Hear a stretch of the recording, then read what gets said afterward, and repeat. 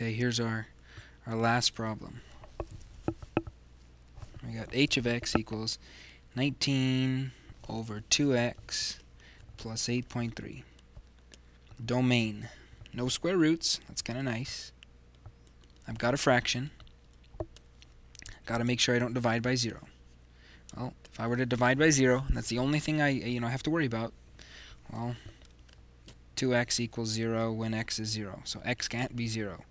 So your domain, negative infinity to infinity, no, negative infinity to 0, union 0 to infinity. Right? We're describing the set of numbers that's everything, every real number except 0. Range. Okay. 2x is going to be everything except 0. So imagine what happens when you divide 19 by every single number not equal to 0. Right? Do you have the opportunity to make this really big?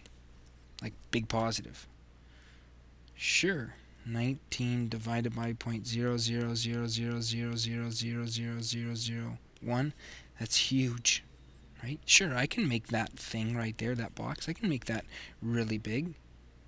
Positive. Can you make it really big negative? Yeah, I'll just put a negative there. And look, this number is in our domain. So you can make that thing there. You can make it really big positive. You can make it really big negative. Can you make it almost 0? Could you make it 0? How about could you make it 0?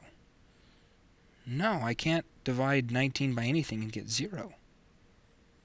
Like the only way to get 0 out of a fraction is to have 0 in the numerator. Could you make it really close to 0? Yes, you'd put a huge number in here, right? 10,000. How about do this?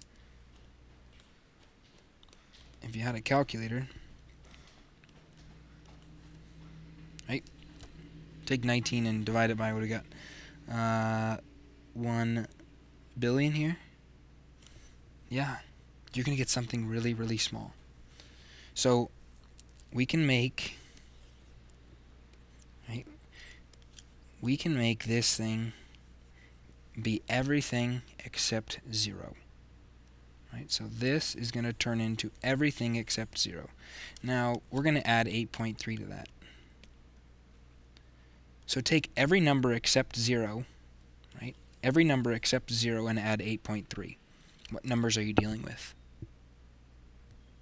Well, if I'm not dealing with 0, I'm not dealing with 0 plus 8.3, which is 8.3.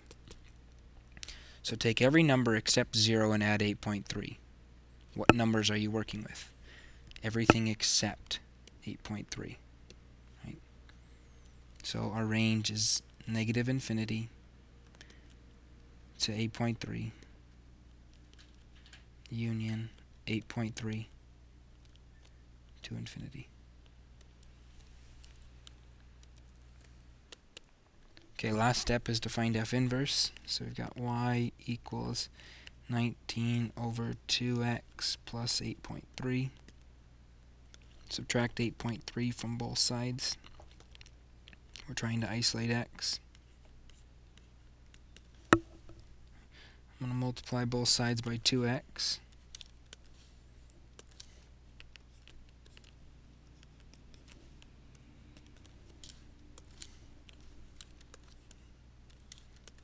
So I've got 2x times y minus 8.3 equals 19.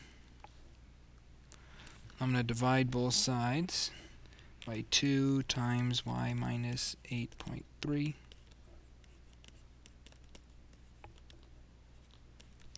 So I have x equals 19 over 2 times y minus 8.3.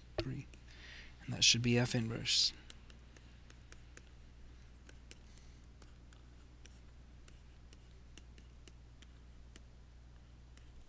So you can check it, right?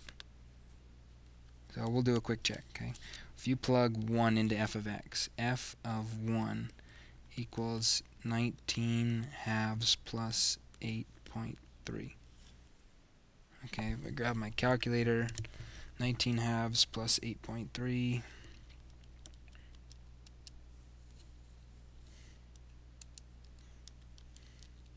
is 17.8.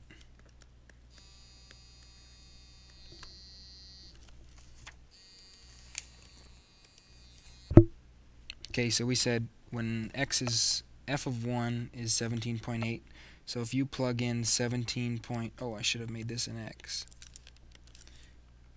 If you plug in 17.8 here, we should get back to 1. So I'll grab my calculator. 19 divided by 2 times 17.8 minus 8.3. We're back to 1. So we gave it a quick check. It's not the most thorough check you can do, but it's very, very quick. So here is f inverse.